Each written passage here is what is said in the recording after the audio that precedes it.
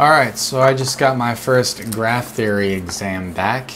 I'm going to leave a lot of room over here so that I can post the questions as I talk about them. Just as kind of an aside, graph theory, more so than topology I'm finding, is extremely vocab and definition heavy. And that's what most of this stack consists of, and we're, what, 5 weeks in? This is probably 40 cards. I mean, this is both graph theory and topology, but most of it is graph theory. Luckily, if you're good with managing definitions and memorizing them, however you choose to do that, graph theory can be pretty easy to deal with and learn and succeed at. My exam was out of 100 points, and I had the option of skipping 2 problems, which I did just for the sake of time because I'm a slow math doer, and especially when it comes to proofs, which some of these consists of, and I was able to skip up to 2 without a loss of points. I didn't want to put effort into something just for it to be wrong, so I played my cards and skipped the more complicated and lengthy proofs. I ended up getting a 74, which I didn't think was bad. I'd like to get an A next time, which I think will be doable. So let's just jump into it. All right, so page 1. I'm gonna throw all these up on the screen. Here you go. So consider the following graph. Don't need to justify answers. So we're determining whether or not vertex sequences are trails, paths.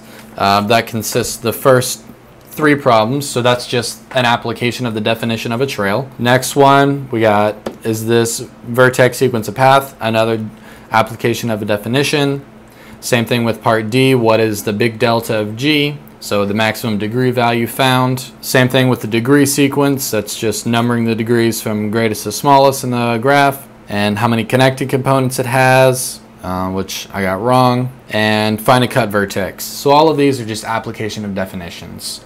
Pretty straightforward stuff. This next page has a little bit more to it. There is some definition as well, but it's a lot easier to get tripped up on ones like these. Part A, find a set of vertices such that the graph induced by S and G is also isomorphic.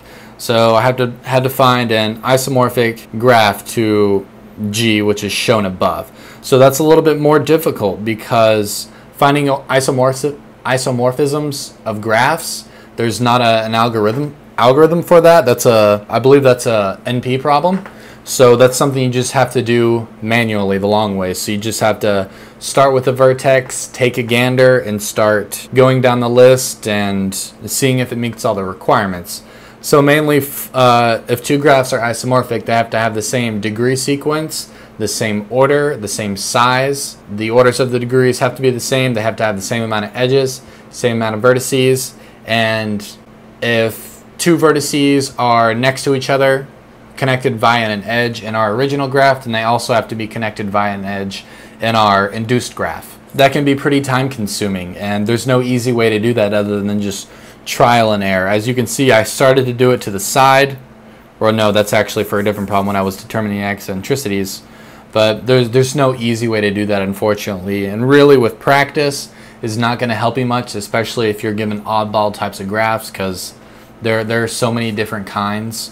Especially when we're talking about a graph of order 1, 2, 3, 4, 5, 6, 7, 8. There's probably hundreds. I don't remember the algorithm for that, but there's a lot of graphs that can be made. So there's no easy way to do it other than guessing and checking. So I skipped it. And then we got what's the little delta of G? So that's the minimum degree value found in the graph. Eccentricity is just another definition. So there's eccentricity of a couple different ones here.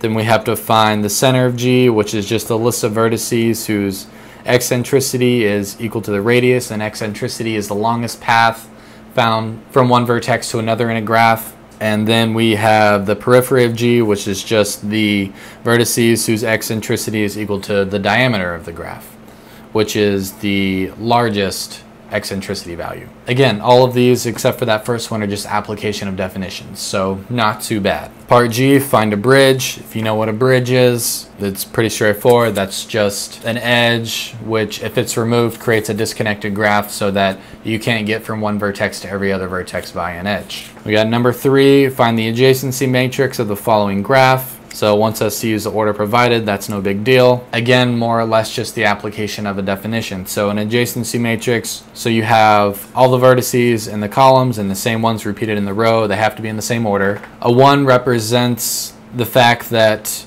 those two vertices, whichever are in that row and column, correspond to that. If there's a 1, that means they're connected via an edge. If there's a 0, that means they are not connected or adjacent or whatever vocabulary you use. So pretty straightforward. That's just plug and chug. Write it out and then put a 0. Look at the graph.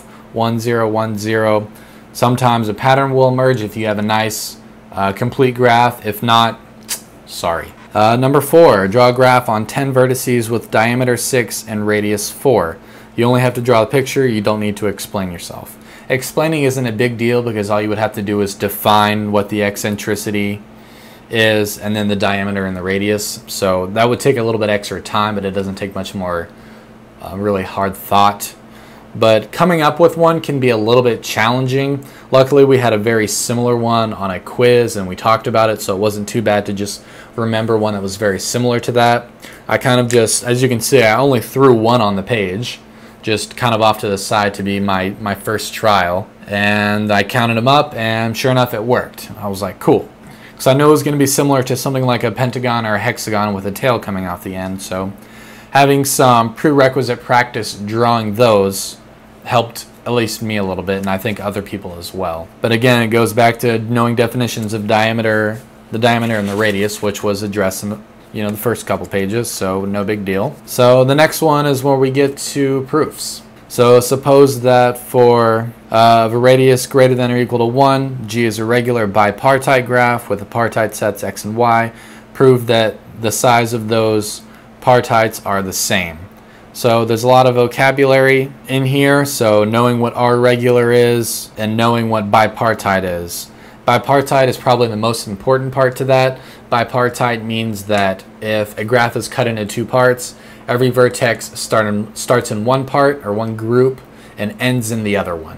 You can see my logic here. What I usually like to do when I'm writing proofs is if I see a keyword like partite graph or R regular or these things for cardinality, I will write the definition of those things before I do anything else.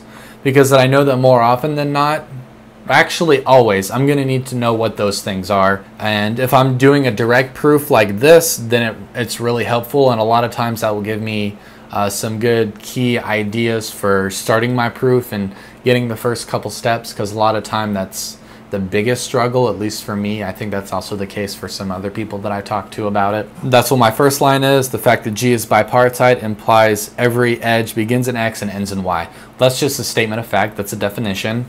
And I use that definition to make my next statement. So for every edge in this set of edges, two vertices are attached to it. Again, that's just a continuation of the definition. And if one of the vertices lies in one partition, then the other must lie in Y, also by definition.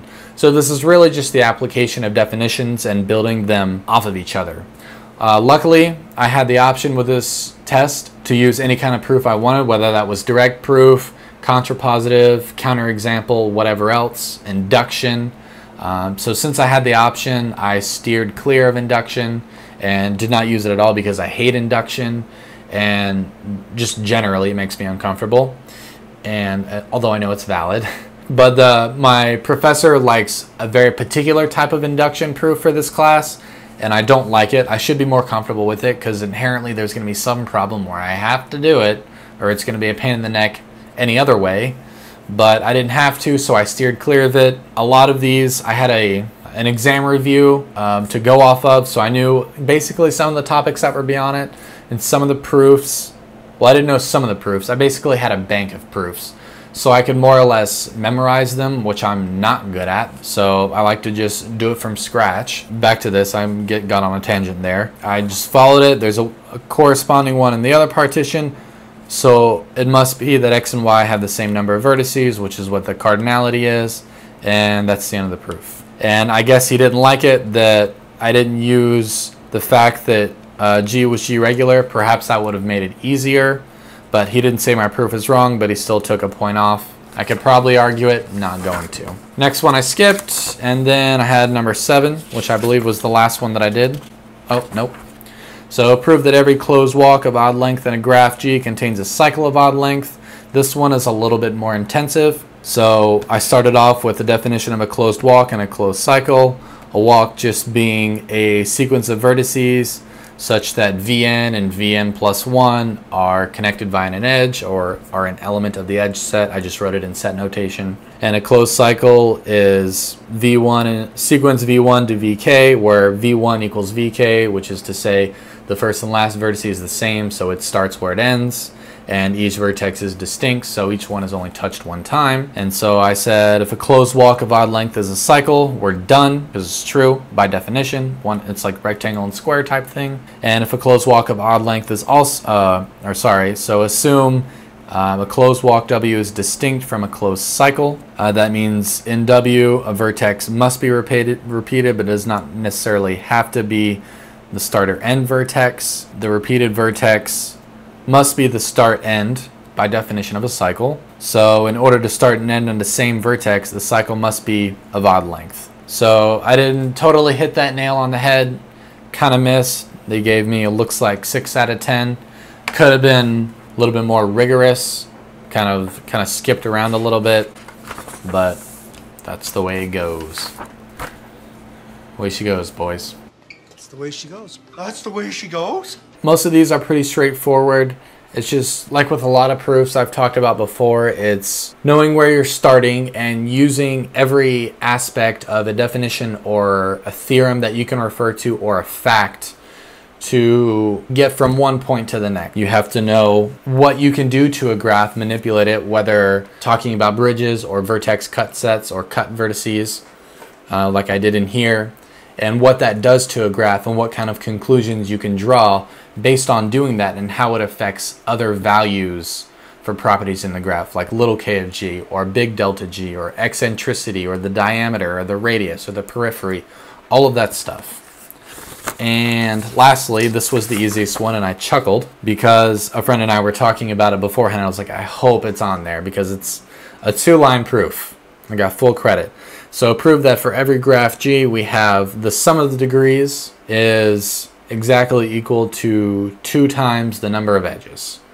And I basically just used the definition. So I said that by definition, every vertex is connected to another vertex via an edge. So for every 2 vertices, we have 1 edge, because we're not talking about multigraphs, we're not talking about hypergraphs. These are standard graphs. So if there's a vertex and another vertex and they're connected by exactly 1 edge. So that means every time you count an edge, there's going to be 2 distinct vertices associated with it. So no matter what the value is for the total number of edges in your graph, there's always going to be 2 times the number of vertices. That number doubled for the number of degrees. That one was 2 lines. So I definitely need to work on my rigor and just practicing in general. That's always the case with me. Hopefully some of these problems and maybe some of my methods, obviously not all of them because I got a 74, not 100, were helpful or illuminating in some way. If you guys like this one, I'll make one for my topology exam. In that one, I'm really only going to be able to cover the problems, not really my answers, because I got a frickin' 38. So, anyways, thanks for watching, and we'll see you next time.